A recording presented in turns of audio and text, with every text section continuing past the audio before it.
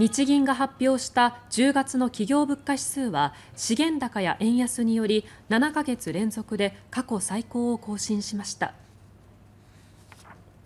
企業の間で取引する物の価格を示す10月の国内企業物価指数は117.5と7ヶ月連続で過去最高を更新しました。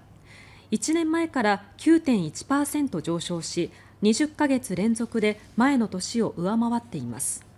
資源高や円安によるコストの上昇分を価格に転嫁する動きが広がりました。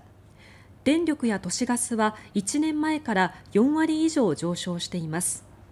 企業間の価格転嫁は今後、消費者物価の上昇につながる可能性があります。